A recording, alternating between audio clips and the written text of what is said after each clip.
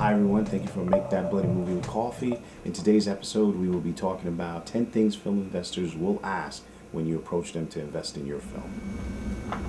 Question number 1, who's behind your project? They like to know who's behind your project because they want to feel that do you have a name? Do you have a star actor? Do you have an independent actor? These questions come up. So those are the questions that they'll ask, one of the questions they'll ask. But let me run through the 10 questions and then we'll break down some of these questions. Okay, the next one is describe your film company if you have one. What names are involved in your project? How much money will you need to produce your content or your film? How do you expect to return the money to the investors? Who is your target audience and how large is your target audience? That's a tricky question. Sometimes it can be. How well you reach them? What is your strategies in reaching these target audience and how you plan to show them your stuff?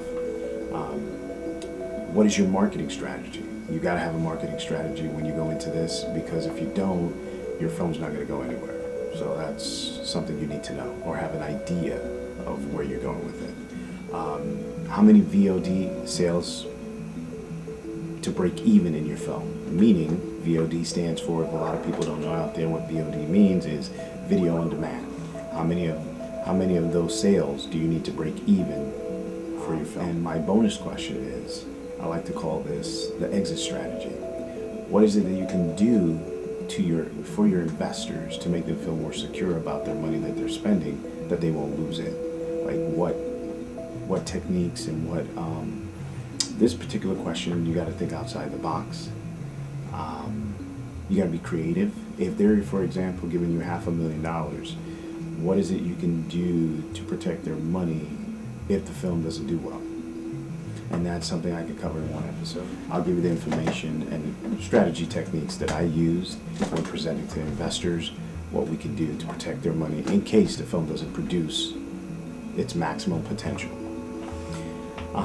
Again, these are the 10 questions film investors will ask you, and just keep in mind that there's no right or wrong answers with these things. And in filmmaking it's very tricky. Everybody thinks, well, these 10 things is the gospel. It's not the gospel. It is guidelines as an independent filmmaker for you to understand what needs to be done. Or have at least a roadmap of where you're going with this, so when you approach them, you know what to say. All right, thanks again. Thank you for joining me with Make That Bloody Movie with Coffee. And coffee of the day is All-American Black and White Sweet and Low Coffee. Thank you. Remember, peace, love, and happiness.